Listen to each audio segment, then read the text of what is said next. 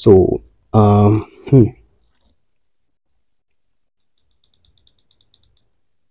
so guys, I'm trying to learn React, and I've done quite a bit. I've covered some, some basics.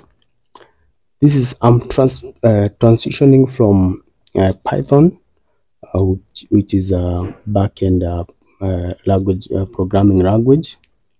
Now I'm transferring the same knowledge into like deep JavaScript, because React is actually JavaScript, HTML, and CSS infused together to create a framework.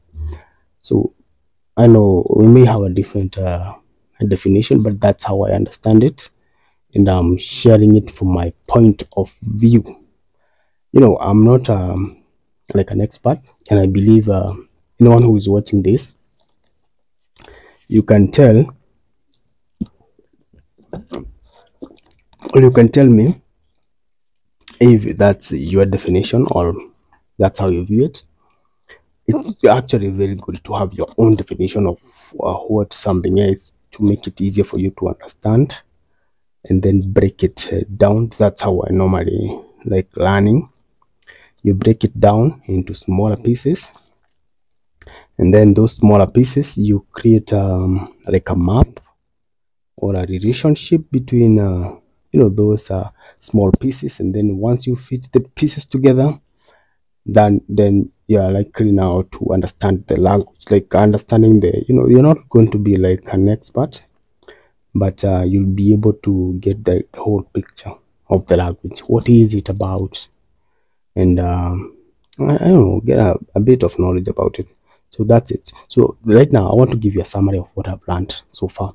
I have been learning for, this is my third week. Yeah, this is my third week since I started learning React. I've done quite a bit of CSS, HTML, and then once you start learning web design or web development in general, you keep on going deep and deep, and you don't want to stop. It's like it's addictive.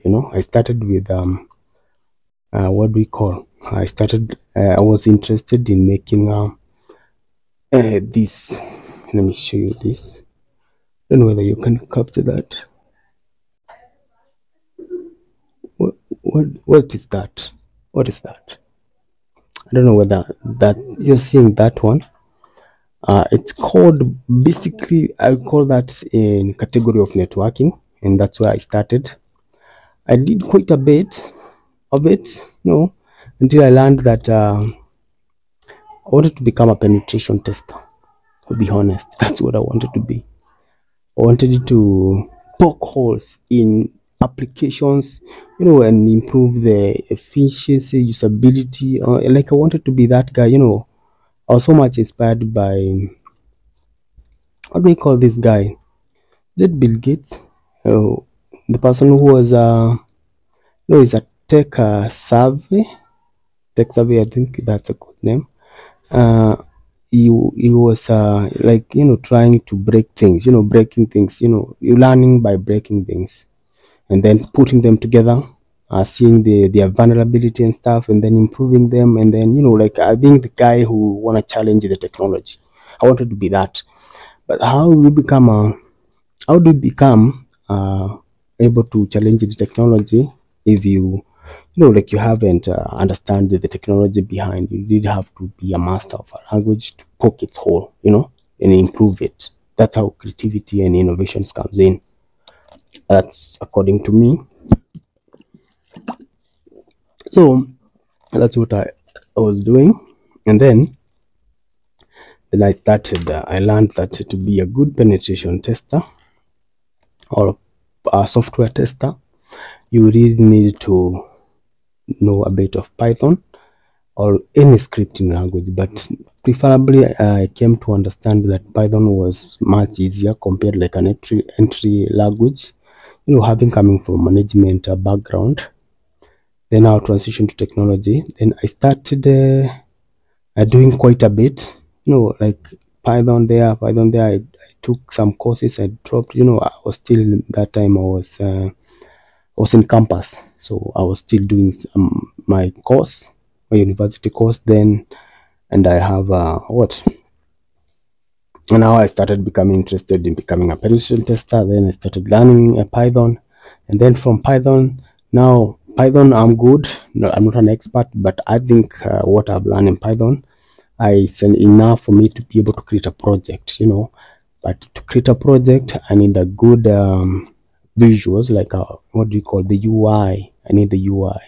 So that's how niche comes. You start learning HTML. I started learning HTML. Then I saw it was boring. Then I went ahead to make it even much look great. I love, I love seeing things that look nice. Well designed stuff. So that the whole graphic stuff and UI design. So I was interested in that.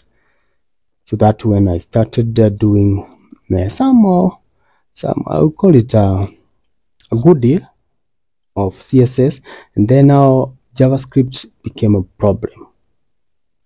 That's where now I dropped everything now and focused on my my course. But later on I realized no, there wasn't, it's not hard. Nothing is hard. It's all here. So I decided now, let me go to JavaScript, and now I started doing JavaScript here and there. Introduction to the basic of JavaScript and stuff. I started becoming fascinated by what JavaScript could do. Like being able to manipulate what I have created in HTML and CSS. Now, just having something static to having a bit of dynamics. And that beauty of movement in a web, in a like what do you call it, in a document like HTML document and stuff. So that was fascinating to me, but I realized that was not even more stronger. There was even more power when it came to backend. So now it was like a coincidence, like trying to figure things out. When you enter the technology world, sometimes people enter from a different background, and you find yourself in technology and you start liking it, development stuff. That's if you're curious like me. So but back then I had time, so I wasted a lot of time doing creating and breaking. I wasn't successful as a penetration tester. First of all, you guys, don't let nobody lie to you that you're going to be a good penetration tester who doesn't know how who does not understand this type of technology, do not understand this type of language. Trust me, it will take you. They are lying to you. Definitely, they are lying to you, telling you that you are going to become a good penetration tester or software tester when you do not understand the architecture behind, the functionality behind, the language, the technology behind. You're not going to become good in anything. Like, you're not going to be good in penetration testing. So that's why I decided that was a fact to me. I don't know about you, because people have a different opinion. And some of these things you hear people saying, they just mere, hopes to keep you watching their videos. Like, people want your view so bad that they can do whatever they want to do. They can even lie to you that you can become this when you don't have this. These things they're not procedural. I would say they are procedural, but what I'm saying is these things are somehow interconnected. There's a relationship between what people do, the type of career path. Most of people who are good in this area, depending on where they started, like me, you see, I was jumping all over trying to test this, dropping, wasting a lot of time. Like I didn't have like a specific path, and that was a problem. It's a very big problem people are having, especially when you enter technology. But the more you proceed, you start now having to niche down. Niching down is like having a straight path. This is what I want to do. This is what I'm learning technology, so that I have a specific goal. So mine shifted. Now I do not want to become a penetration tester. I want to become faster developer. Then as I develop things, I start seeing, in developing even better software, because now I understand my perspective was to break something. So I do not want something that is someone can break. I want to, make better software, you see. If it's website, I want to create a safest website ever, more functional, better usability, UI, all these things. I want it all. I want it all in my website. So let me cut this story short. and tell you what I've learned so far today. That was actually my initial conversation with you. I will have to refer to my notes as usual. Yeah, I do not want to get lost. I love keeping records of what I'm learning. It's a good way. It all depends on. By the way, let me not lie to you. I've also done a bit of data analysis, but data analysis is very interesting. And once you do Python, it's very hard to avoid data analysis, data processing, data visualization. All this is like a data science, But now, mostly I want to do data analysis. I find it much an easier path to enter before I can transition to data. But all those are goals, because I love Python so much. I love Python. I love what Python can achieve. It's magical. So to me, it's a great technology.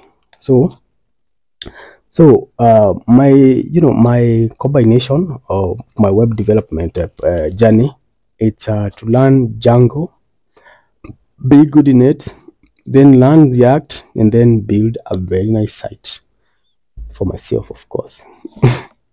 This could be anything, but mostly could be a product that, like a SaaS product. And that's my dream. Now, I'm very early to that goal, but trust me, I'm gonna reach there. And as God willing, I'm going to try and document everything that I'm doing right now, because I want to keep the documentation. I want to know what I've been doing, or my achievement. That's actually the point of this video. But I don't mind if you subscribe, guys. It's fine. Okay. So here we have React. I'm going to make it very, very simple. Very, very simple. I'm not going to use any jargon because I don't even know many. I'm going to be very specific and precise. So one, I'm talking about, we have what we call at the top we have React. What is it? I told you React is a framework, so it's a combination of 3 languages, if I'm not sure. So we have what we call HTML, we have CSS, and then we have JavaScript infused together like this. It's a framework that you can combine to get benefits of these 3 languages. And then once it's combined, it's called JSX. Are we together? Once you combine HTML, CSS, and JavaScript, once you fuse them together and you create a framework, you get a language known as JSX. Together, are we together? Then JSX is the language now. Although in React there is there's an interchange between using pure JavaScript sometimes, and mostly when it comes to logic, JavaScript is the main. It's the main pure JavaScript, but it's inserted using curly braces. You insert it in a document. I know most people who understand this type of technology know what I'm talking about. I'm talking about this.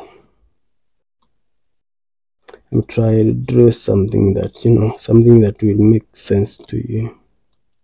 I'll give you an example for useState, then don't even mind what is it, but it's just something. Just call it something. This is an example of logic functionality. You see, something like this. I don't know if you can see. Okay, yeah, there.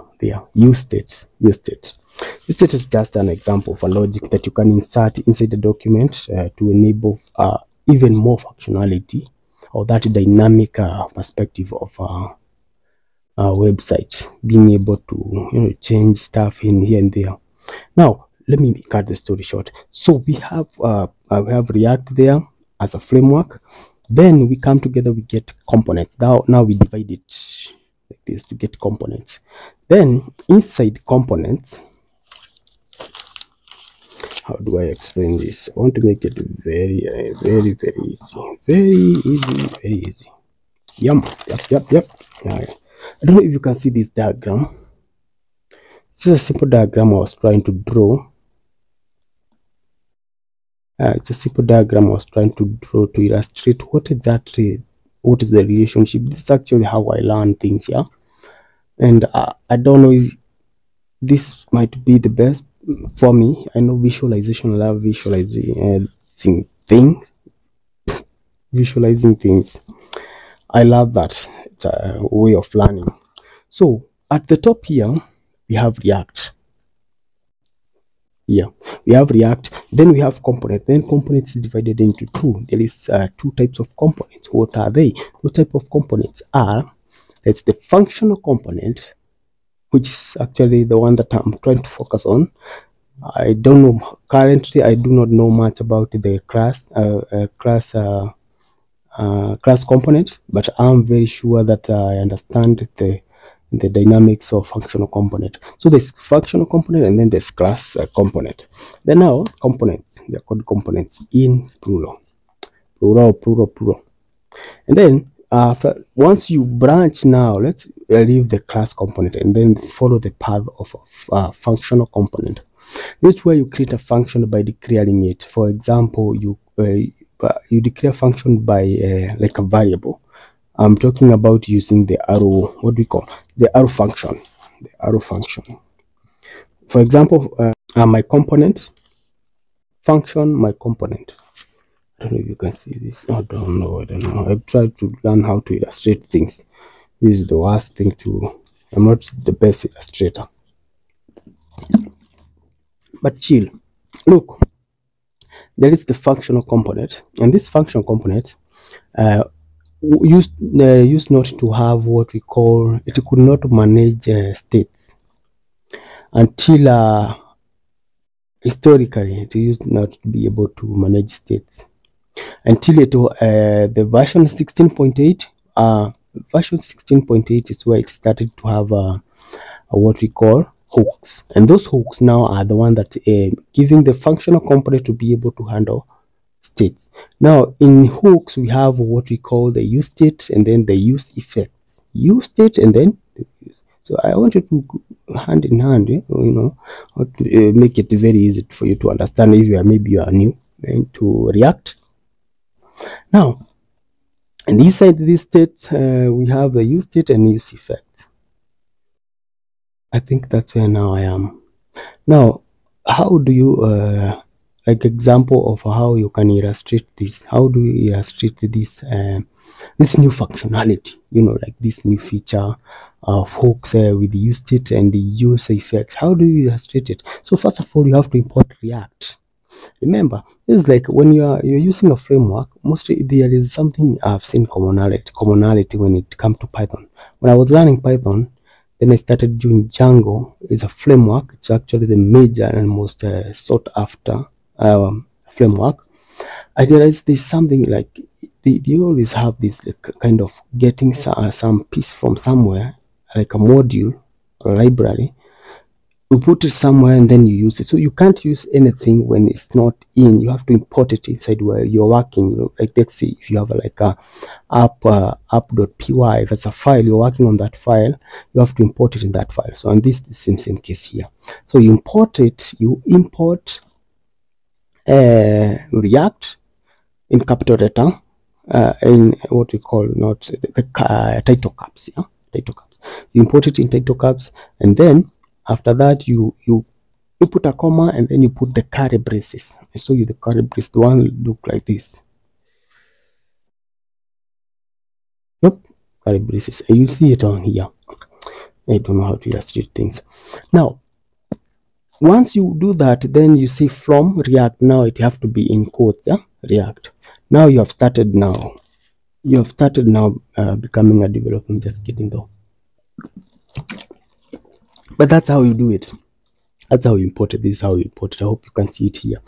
Once you import it, you have to now declare your function component.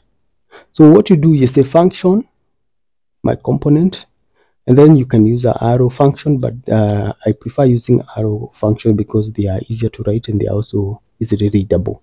So that's what I'm going to talk about. So then you have my component, you have the equal sign, then you have the what do we call this? Parentheses. Yeah, we call this parentheses. Then you have the parentheses, then you have the equal. I use this hand, the right hand, to do like this. This is a symbol of a greater than. It's actually the strong hand most of time. There are people who use left, but since I'm a right-handed person, I normally like this. So once I do like this, I'm talking about equal or equal or greater than, equal or greater than. Then you have the curly braces, and now that's where you put your, your arguments there. You put your arguments. Like for example, this one is defining another constant, which is state, and is set useState. So you have to set it. You have the first state. So you have it take a list. It's a list of two things. It's a list of states and set state. Okay, hope you're together up to there. And set state.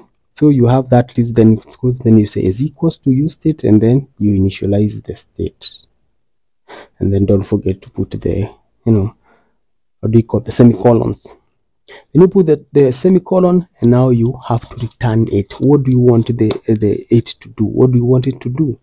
You want to return it. Okay, you want to return something, and to return something, you return something as a list. What do you call it? Yeah, you use this parenthesis. You use two parentheses. You can return a division, which is a div. For those who understand now, you understand the HTML. Now this is where you start seeing as if you are using what we call the JavaScript and HTML, and that's why it comes in. But this is called JSX, not HTML. Remember, don't you ever forget, because once you forget that, now it's become a problem, because you are going to have a lot of bugs in this. Very simple error syntax problem, and you're not going to have everything come down crashing, everything. Actually, today is Friday. It's Friday, and it's very early in the morning. But I know most of you pretend as if you go or you have party all throughout. That's a lie. You don't do that. You need to work, and then the evening, that's when you go to have fun. If you really do. And there are those who don't. But different. You see, life is short. I don't know how short. For the time we are here, why can't we make sense of it? And some JavaScript, some React. Do something with your life, man. That's it. That's the point. So guys, that's what I've learned so far. Next video, I'll be sharing now from here. What next? What did I create? And I'll maybe try to compare this framework with another framework called Django in Python, which actually I use in backend, but I still have a bit of ability to create what we call the user interface. So there's a way you can incorporate HTML in it, to HTML and CSS in it, to create, like the front end. But it's not that interesting. It's something interesting, you have to. JavaScript is the language of the internet or the web. It rules the world. It's good to know JavaScript. Trust me. Yeah, it can do a lot. Actually, it used to be a language of they call dummy language. Dummy is like a try something kids language. But trust me, this language is no. This language is it's something. There's something in it. So guys, that's it. So I don't want to make a very long video, but next time I promise you we will do very, very great things here, and I will show you. So until next time, bye bye. Like is free, subscribe is free, comment is free, sharing is free. Yeah, so see you next time.